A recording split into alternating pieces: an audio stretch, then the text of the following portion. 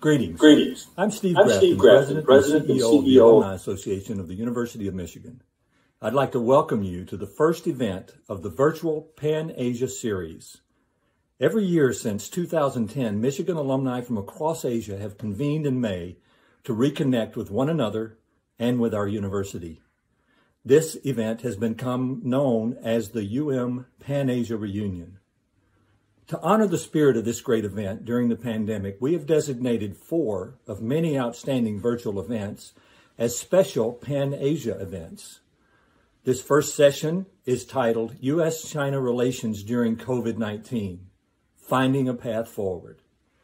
We're glad that you're joining us today, and we look forward to seeing you at future Pan-Asia Reunion virtual events. To begin, I'd like to introduce Michael Barr, Dean of the Ford School of Public Policy.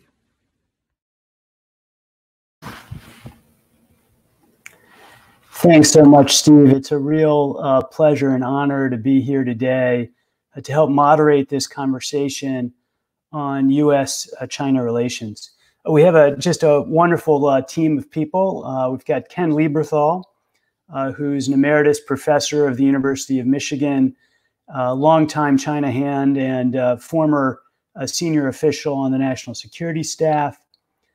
Mary Gallagher, who runs the International Institute, is professor of political science and former head of the Ken Lieberthal Rich Rogel Center for Chinese Studies at the University of Michigan. And we have Ann Lin, professor of public policy at the Gerald R. Ford School of Public Policy. I'm just delighted to have all 3 of you here today for this conversation. It's obviously a really complicated and difficult time in U.S.-Chinese relations. It's hard to imagine a more difficult set of circumstances facing the 2 countries, both now and projecting forward into the near-term future. Before we get started on today's problems, though, I thought it would be helpful for us to take a step back. Maybe not all the way through Chinese history, but let's go back to the 1990s. And the thinking in U.S.-Chinese relations at the time, what was the United States trying to do in reshaping the relationship with China in the 1990s and going forward? And what was China trying to do? So maybe let's start there, and I'll ask Ken to lead us off, and then turn to Mary and Ann. Sure. First of all, it's a pleasure to be here. Looking forward to this discussion. In the 1990s, you have to keep in mind the Soviet bloc disintegrated, the Soviet Union disintegrated, and one of the original drivers of our policy toward China that Richard Nixon began was to have better relations with China and the Soviet Union each than they had with each other, and so use each to kind of advance our agenda with the other. We recast that relationship in terms of substance. I think by the late 90s, a major focus was to, in many ways, normalize China's economic relations with the rest of the world. So there was a big push to negotiate China's entry into the World Trade Organization. That was during the Clinton administration. That's when I served on the National Security Council. So I had a good sense of what we were seeking to achieve, and what we did achieve, I think, in our negotiation. And that was really a negotiation that was based on the premise that if China remains outside of the rules of the game globally, that you can't have global rules. We have 20% of the human race in the middle of the fastest growing region in the world, not playing the same game at all. And so we negotiated a very tough Chinese accession agreement that opened up their economy a great deal.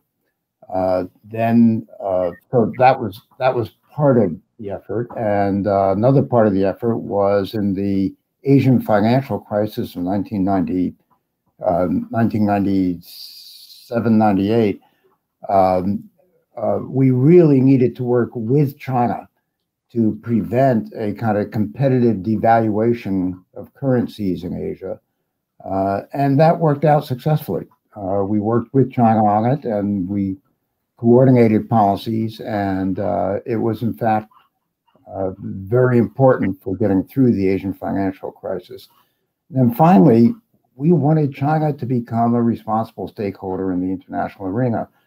Asia being an arena of enormous conflict, major wars going back for a long time, and tensions were still high throughout the region. And we thought by bringing China into the game in a constructive way, we could reduce the chances of war, reduce military budgets around the region, and continue a set of developments that would have as a major dividend reducing the chances of conflict around the region, especially major war around the region. I would argue that it's notable that since we began engaging with China, there has not been a major war in Asia. And defense budgets in most of the region have gone down. So I think overall it was a transition from trying to incentivize the Soviet Union to reach some arms control agreements with us and so forth, to building China into the international economy in a constructive way. By no means a blind engagement. It was a tough, step-by-step set of processes, and I think it was the right set of moves.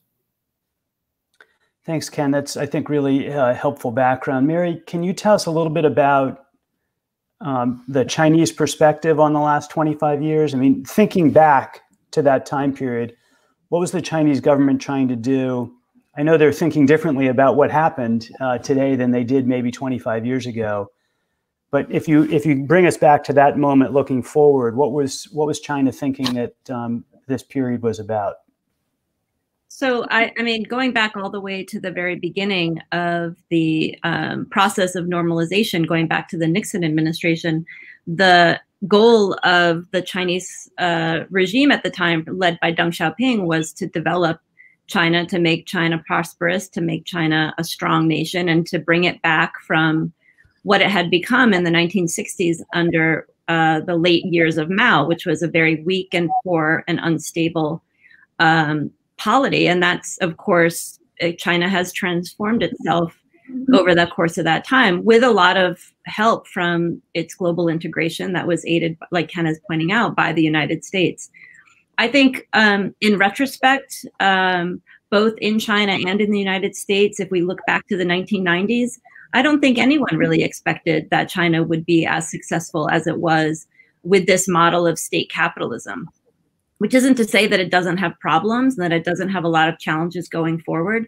But I think one of the things that the United States is struggling with now is simply the success that has occurred over the course of the last 25 years. A lot of Chinese and American companies have benefited from the massive expansion of trade, the massive expansion of supply chains into China's domestic economy. So I think what we're dealing with right now is partly the realization of that success really changes the power structure globally. Yeah, for sure. We live in a very different world than we did 25 years ago in terms of the distribution of power. And I wonder, Ann, how you think about the rise of China in terms of its power in the region and more broadly in the world today. Thank you, thank you, Michael. I just building on what Mary and Ken have said. China's really a different country, living in a different world than it was at the end of the 20th century.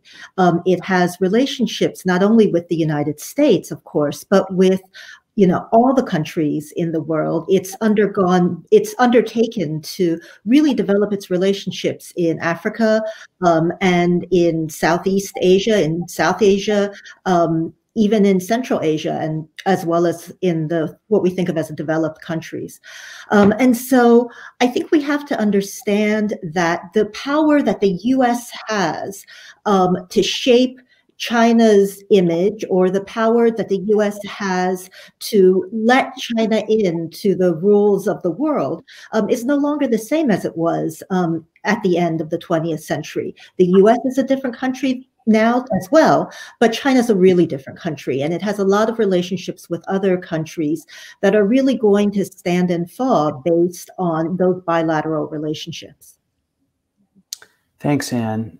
As all of you have mentioned, the transition over the last 25 years has had enormous consequences, both in the United States and in China. So the rapid growth of the Chinese economy has helped to lift millions and millions of people out of poverty around the world, along with growth in India and many of the other major developing economies. But the progress in China has been remarkable in terms of poverty alleviation globally. And beyond that, obviously, the creation in China of vast wealth, creation of a large group of people with significant resources, growth of what we would call a middle class.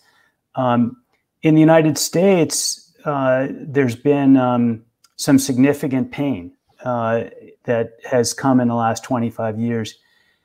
Some people say in part because of the entry of China into the global trading system, declines in manufacturing, particularly hard-hit communities that are most affected by global trade. How do you think about the adjustment in the U.S.? What's the role of the relationship with China in those disruptions in the U.S.? How should we think about the effects, here on the ground? I think that the decline of manufacturing in the U.S., the loss of a lot of union jobs, increases in inequality of wealth, all those things are real, and China's entry into the world and China's practices around the world have contributed to that. Just as at the same time they've contributed to reduce prices for consumers in the U.S., a lot of other things. And when General Motors invests in China, makes money there, a lot of those profits come back to the U.S. and pay for the pensions of General Motors workers who are now retired. So this is a complicated set of issues, hard to capture in 2 minutes or so. I think one of our major problems over the last 25 years has been a failure on our side to invest in infrastructure, to make the tax system fairer to workers, to do things like support a higher minimum wage, to invest more in education. I mean, these are all pretty obvious things that we should be doing, but we have not done them. And then the global financial crisis in 2009 really, knocked the whole world off kilter.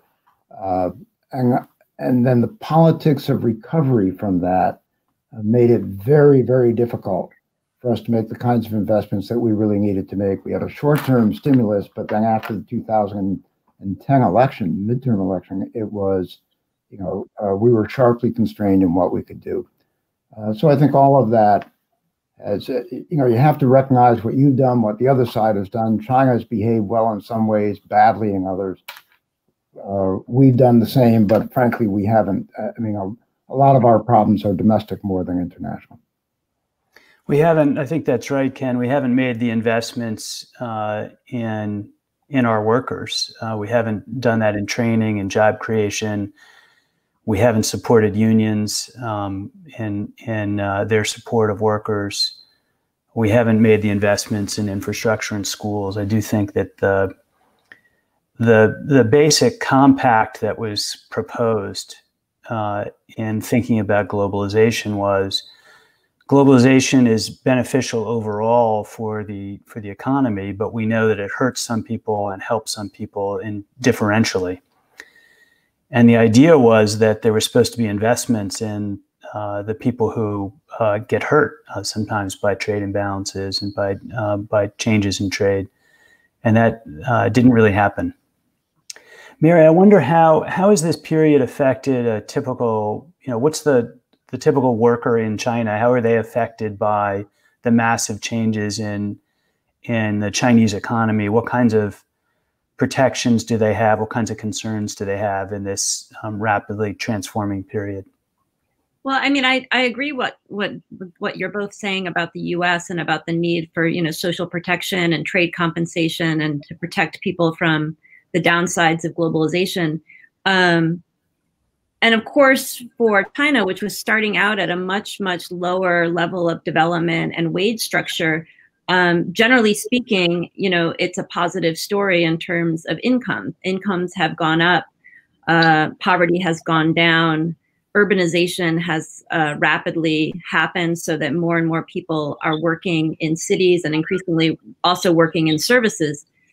But China also is really, I think, failing on the social insurance and the social welfare supports that it needs to maintain economic growth. If it's going to be consumer-led growth, as they keep on saying they want to do, post-COVID, that it has to come from domestic consumption, not from government investment, not from only exports, then China also needs to make a transition where it supports its workforce with better welfare, better employment security. China's system is different than ours in the sense that it's highly dualistic, so that there are people in urban areas still that have relatively good job security, that have pensions, that have medical access to medical insurance. But the vast majority of the people from the rural countries, from rural areas that have moved into cities, continue after 30 years to not have those basic supports. And COVID, like in every single country, COVID exposes social inequality. And the social inequality that it exposed in China is the vast differences between urban and rural people, particularly rural people who live in cities. Thanks, Mary. I'd like to pull us forward now to, as you were doing with COVID-19 to the present day. The relationship is in a lot of trouble on the trade front. Issues of human rights, COVID-19 itself, tensions in the South China Sea, and really more broadly a question about the role of China and the U.S. in the global ecosystem, political system, and economic system. So maybe we'll pick each of those apart just a little bit. And maybe I'll start with you. How do you view China's rise in the power structure in the global system? How does it view its role in the world, and maybe how should we view its role in the world? So I think it's colleagues and I did a survey in 18 countries on COVID beliefs and behaviors in June. And one of the amazing things that I think we found is that, we talk all the time about this American suspicion towards China, China's suspicion to the United States. The part of the world in which countries were most likely to blame, people in other countries were most likely to blame China for the COVID-19 crisis was in South Asia. So South Asia is a place, Southeast Asia, a place where China has invested a lot of money, where there's been a great increase in trade, where there's been a lot of people-to-people movement, people going to China to study, traders going to China, coming back, vice versa, and of course, Chinese immigrants going out. And I think that really says something about where China is, that I think in 10 years ago, there's particularly with the Belt and Road Initiative, there's been this sense that if China can go out, it can, help other countries with their development goals. It can along the way improve its own development, economic development. Then it's a win-win for everybody, and it's a way of getting out from under the responsibilities or the rules of the game that the U.S. wants to impose on China. But I think what we see in this period is that Belt and Road and all of these other economic initiatives don't necessarily create create a good reputation for China, create favor for China. And so it's really important to start thinking about how China, I think it's important for China to understand how it manages its multilateral and bilateral relationships. Thanks, Ann. Yeah, I think there's been some survey data about the status of various countries in the world, and at least on that measure, the U.S. has not been doing very well lately. And I wonder whether Ken or Mary, you want to talk about the relative positions of China and the U.S. in this rapidly changing environment. Kind of who has sunk farther, and Pew regularly does these surveys, and so has a lot of historical data to kind of calibrate, benchmark what reputations, how they've changed. And we have pointed repeatedly to the fact that China's reputation in terms of do you have a favorable view of China, and do you trust China's top leader to do the right thing? In both cases, in both questions, China's plummeted. And you have, in many countries now, a fundamentally negative view of both China's top leadership decision-making and of China overall and what it's doing. What we tend not to point to is, if you go through the same data, what you find is that the U.S. has plummeted farther, both in terms of do you trust the top leader to do the right thing, and do you have an overall favorable view of the United States. So it's, neither of us has been served well in terms of global reputation. And each of us, I would argue, especially on the U.S. side, we have increasingly in Asia especially tried to get countries to kind of choose between us as to which way where you're going to put your trust and where you're going to cooperate. And it's a choice that I'm not aware of any country in Asia that wants to make that choice. Thanks, Ken. And I guess the question is sort of what's driving that. So one, what's driving the sort of decline in global standing? One interpretation might be that countries are looking to a kind of illiberal turn in China and not liking what they see, and perhaps feeling concern about the U.S. as well. And I wonder how do you all think about the role of, for lack of a better word, illiberalism in Chinese-U.S. relations? I mean, my sense of is that we are encouraging each other's own bad behavior, and there's I don't think it's a coincidence, for example, that in the same year that the United States, or in the same couple of years that the United States did a ban that was basically trying to ban people from Muslim countries from coming into the United States in 2016, the following year, China began to set up re-education camps in Xinjiang to put Muslim minorities through a kind of re-education and an attempt to sort of, cleanse religious practices out of them. I think those two things are related. I think in both cases, the governments have encouraged each other's bad behavior, and this turn towards illiberalism that we see in China is also seen in the United States. And in some cases, maybe eerily, an attempt, rather, we used to talk about, the Chinese government used to complain about something called peaceful evolution, 和平演变. And it was this notion that the United States was trying to make China like us. But recently, the Trump administration announced a campaign for patriotic education, which is actually borrowed from China. So I think this illiberalism is a global trend. And it's not as if the United States is in the current period battling against it. It's actually joining into it.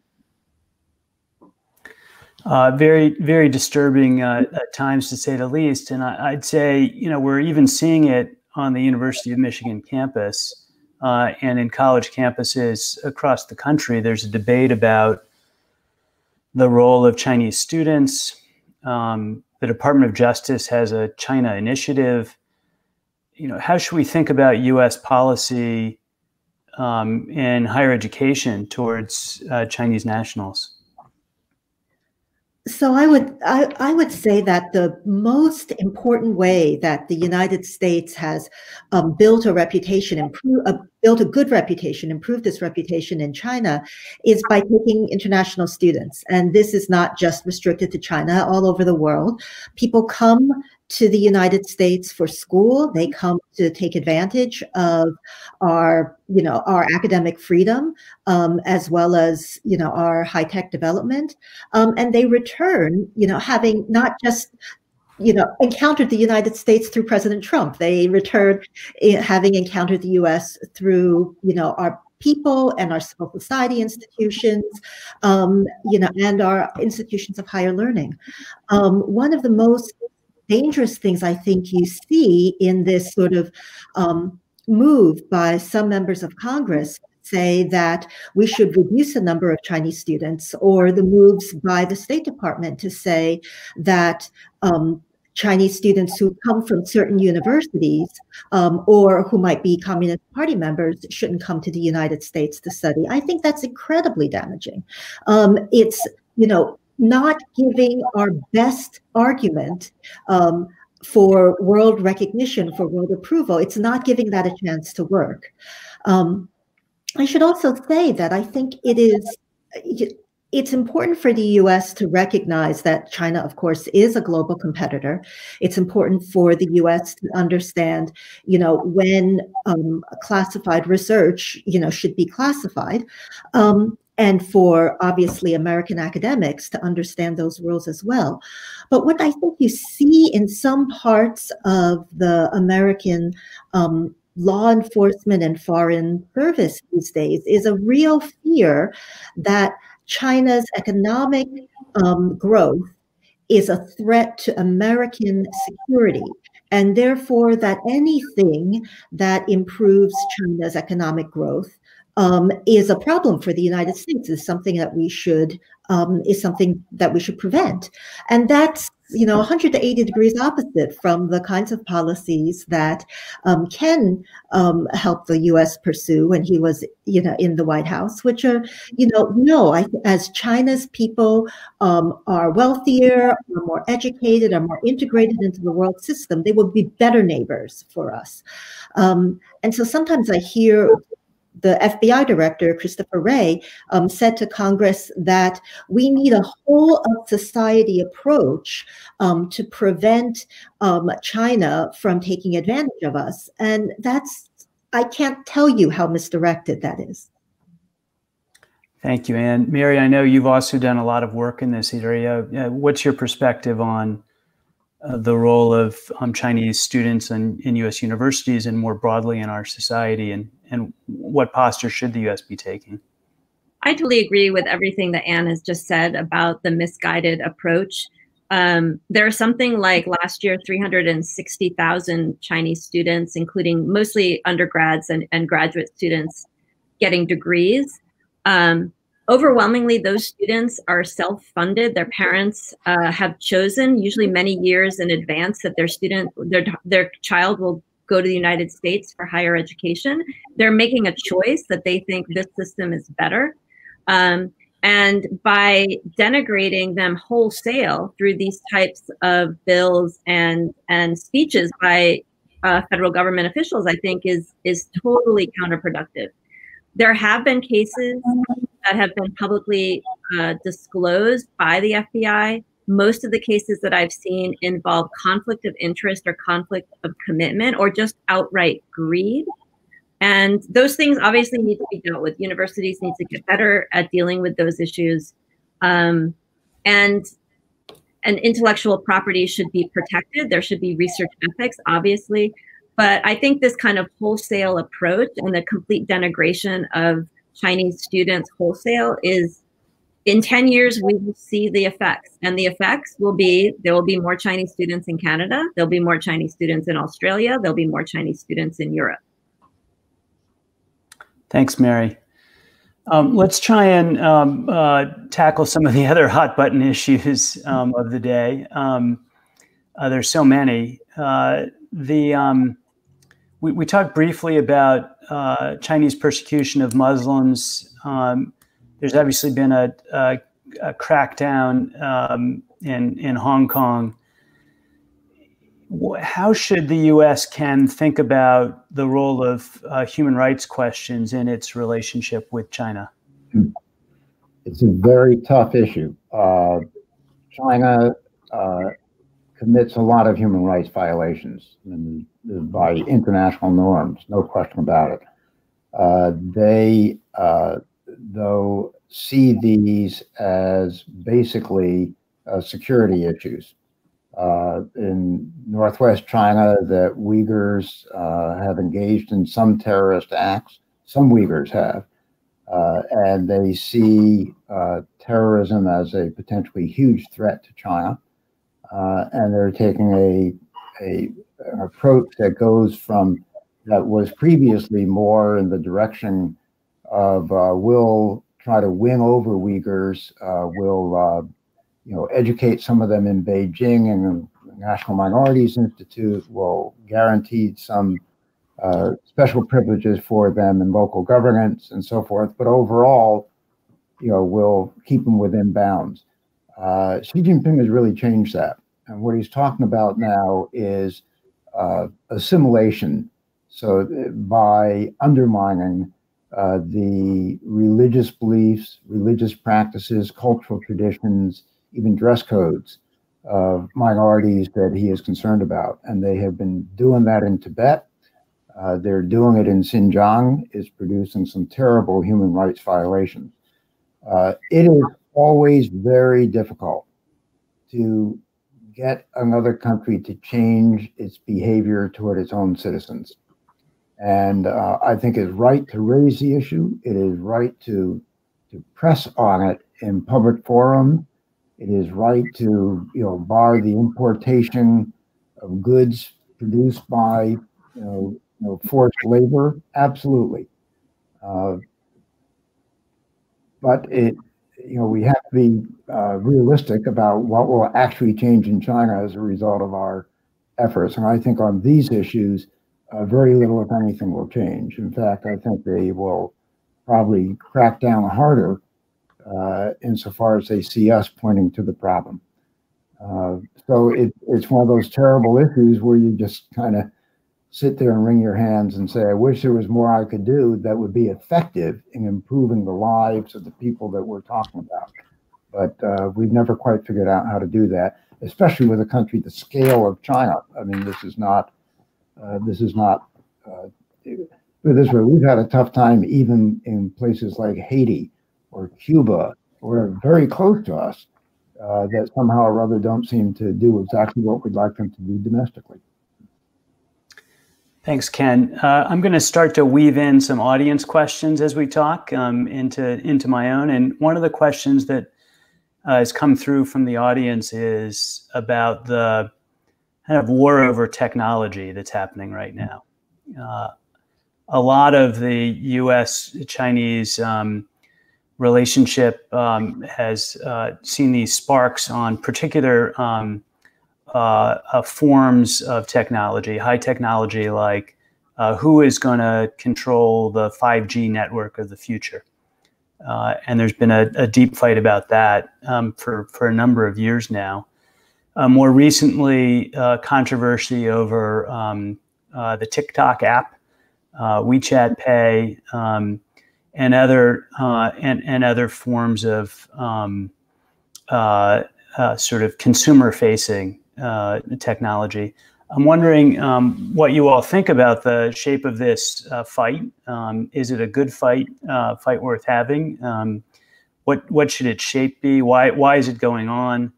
Where do we go from here? And maybe, Mary, you could start us out with that. So, I mean, this is not an area I'm a particular expert in. I read a lot about it. I have a couple of thoughts about it that I just wanted to express, and maybe Ken or Ann can disagree with me. But my sense is, first, is that the ban on WeChat and the ban on TikTok the proposed ban is mostly performative, that it's unlikely to, one, happen, and two, to be effective. Like, I do think there are issues related to personal data security in the United States, very broadly speaking. That has sometimes something to do with Chinese companies, but it's certainly not only about Chinese companies. But I think the kind of high profile announcements by the Trump administration are more for domestic consumption right before an election. I don't get the sense that they're going to actually happen, nor do I get the sense that they're going to be very effective. Thanks, Mary. Ken, what's your perspective on this? I think that technology competition is real. It's important. The way we should be approaching it is by investing more in our own education and technology careers, and protecting our innovation ecosystem. Our innovation ecosystem has relied very heavily on our ability to attract the best and the brightest from around the world. Stimulate them with an environment here, both in education and then follow-on careers, that gives them the opportunity to really make major breakthroughs, to elaborate, to develop their talents and put them to work. We benefited enormously from that. And obviously you have to always pay attention to counterintelligence, to where technology is being stolen. You want to go after that real hard, but we should be able to do that. The notion of improving our innovation capability by barring students from China who are some of the best around in AI, in quantum computing, and other advanced areas is, to my mind, shooting yourself in the foot. They will go elsewhere, or they will stay in China, and the Chinese are now, again, beefing up their education and other opportunities for these folks to do that, and it hurts us very badly. So I would keep an open system and target our counterintelligence efforts and perhaps devote more resources to them so that where there is a serious breach, you nail it quickly and make them pay for it. And a number of questions from the audience center around the idea of what's the role of ideology in the conflict between the United States and China. If you were to, set to the side economic security and other interests, and ask, how much does ideology matter in that conflict?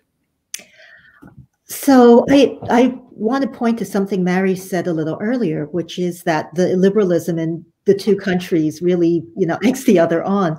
I had the opportunity to speak to a Chinese official who was visiting the United States, and I asked him about Xinjiang, and he said, I don't understand why, Americans are so upset about Xinjiang. Doesn't President Trump dislike Muslims too? And it was a real moment of, sort of awareness, that our prejudices and our behavior have influences on other people. So on the ideology issue, I think I would point to two things. I think there is definitely a difference in ideology. It is a difference about, beliefs, about the importance of security, of national security, as Ken was talking about earlier. One of the things you saw this summer, just as the demonstrations in Hong Kong were reviving, of course, we had all of these protests for racial justice here in the United States. And for many of my Chinese friends and relatives, and sort of reading what was going on WeChat, China thought the U.S. was about to burn up. I mean, they were horrified at the kind of protests that we were having in the streets, and were really waiting for the moment when the tanks would roll down the street in the U.S. Whereas, I think Americans are in different places about, protest movements and racial protests. But those people who thought we should send tanks in the street, and there were a few of them, were vastly outnumbered by those who understand that, protest and expression and the need to make yourself a better place, the self-improvement, right, is an important part of the American creed. I think China coming out of a world in which A, it used to be much more restricted, and B, where much of the power of the government is in this sort of bargain that the people will be quiet if we improve their living standards. I think those are real differences.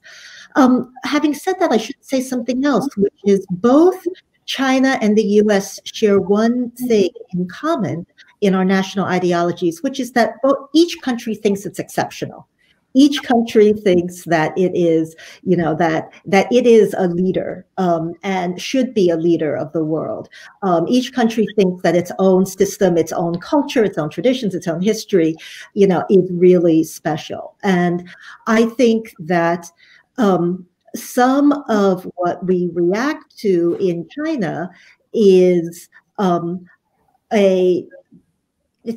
is a reaction to that sort of cultural understanding really suffusing many of their pronouncements, many of their policies. Can I add something too about? I think one thing that is, I agree with what Ann is talking about, the exceptionalism in both countries. I think that poses a real danger to U.S. foreign policy currently. If you've been reading the speeches by Secretary of State Pompeo or Christopher Wray or other executive branch leaders, the thing that they've pointed to most about China that makes China dangerous is communism, right? This idea that it's really about the Communist Party, and an attempt to sort of separate the Chinese people from communism. They haven't done that successfully, particularly with the discussion of whole of society, which basically lumps everybody together with the party. Because the question then is what happens if the Communist Party didn't rule China? Would China not be a competitor? It probably would still be a competitor. The Chinese dream that Xi Jinping talks about is not a Communist Party dream. It is a dream that he can broadly articulate to speak to the entire population about their ambitions and China's, historical position in the world. So I don't think that the United States has really solved this question of how do you live with China, whether it's communist or not communist, how do you live with it? Thanks, Mary.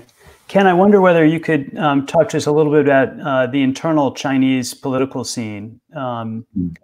What's Xi's status? What's the likely path in the next 5 to 10 years? What are the internal dynamics of politics in China that might influence the U.S. relationship with China?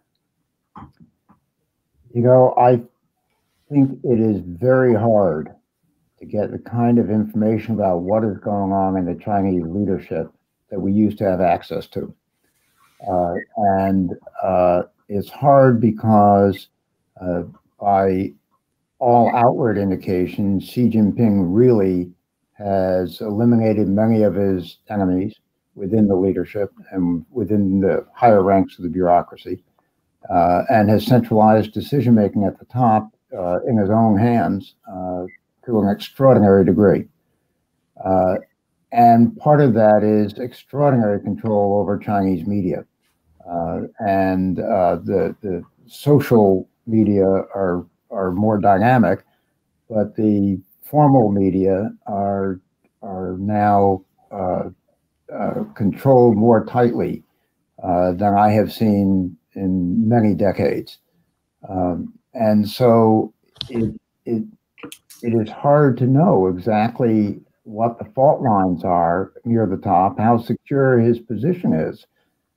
He acts, on the one hand, very confident, but on the other hand, he has spent more energy changing the personal guards that surround other leaders, and taking other measures that indicate that he thinks he's at real risk. And so, formally, he is now able to be the head of state for, more than 2 terms in office. He heads the party, he heads the military. It's just hard to know how. Let me put it this way: if something were to happen to Xi Jinping, it would be really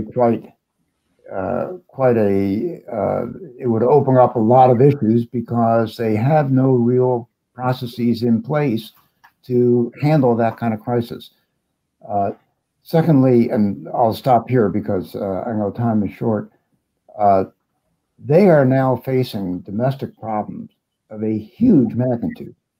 Demographically, their population is aging extremely rapidly because of their one-child policy for decades.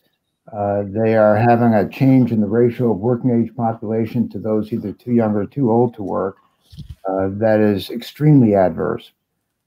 As Mary mentioned earlier, they have several 100 million rural workers who are in the cities and have been for decades, but who do not enjoy urban rights in terms of education, in terms of social services, and so forth.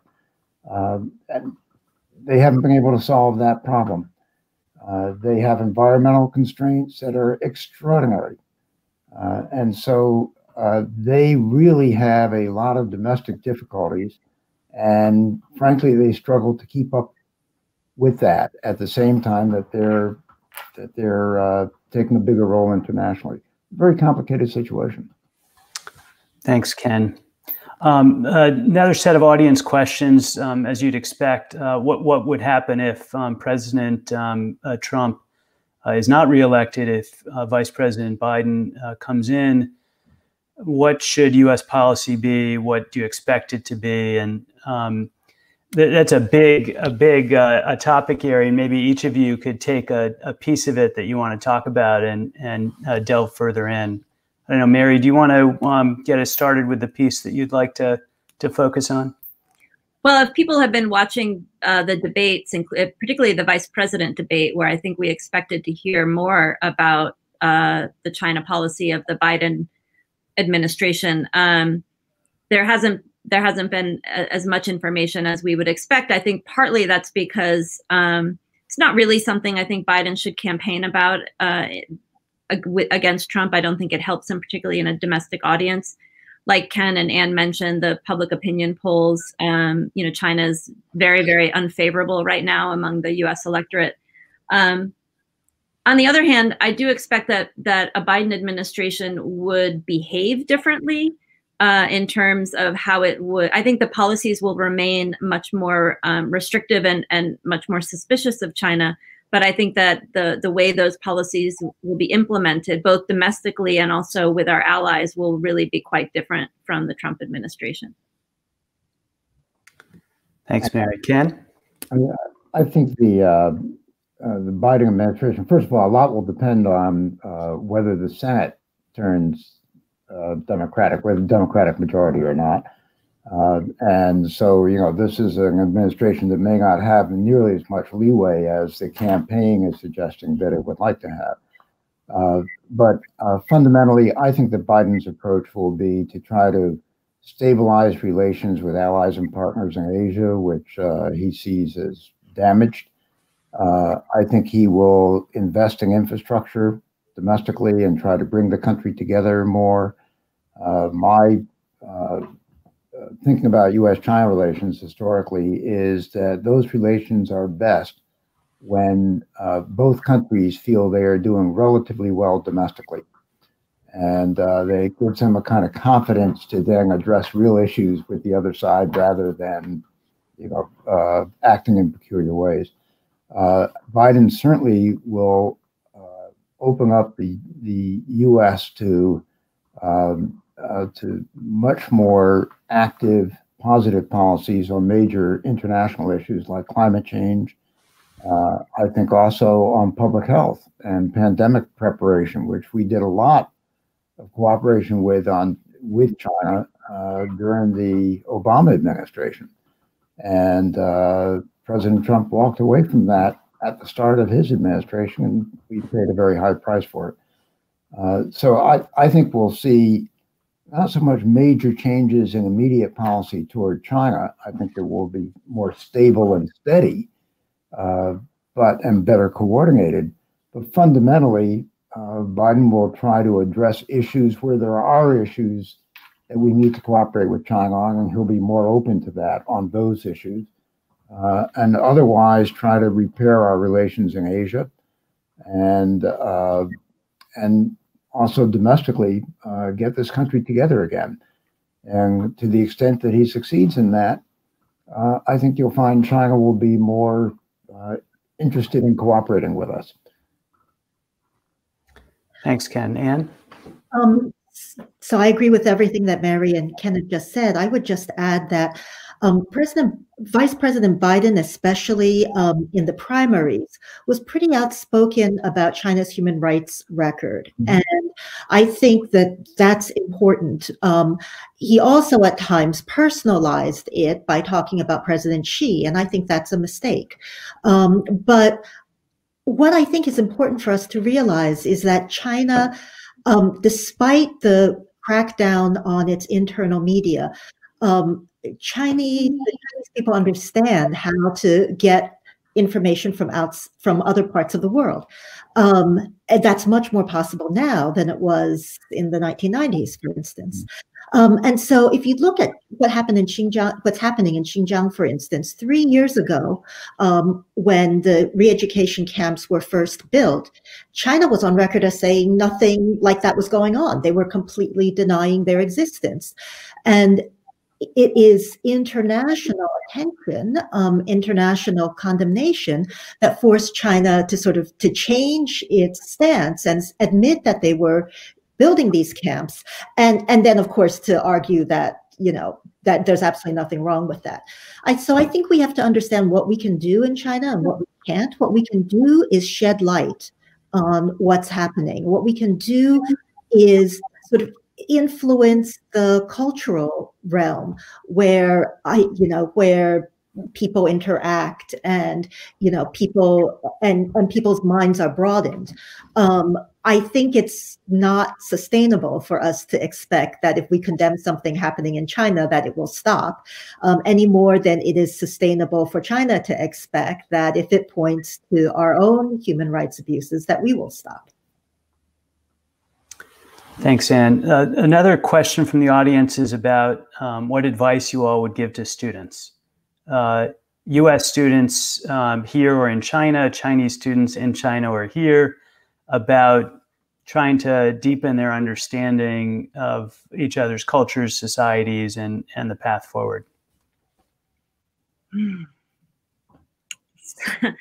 I mean, I realize that, we're speaking to alumni and we're speaking to probably some current students.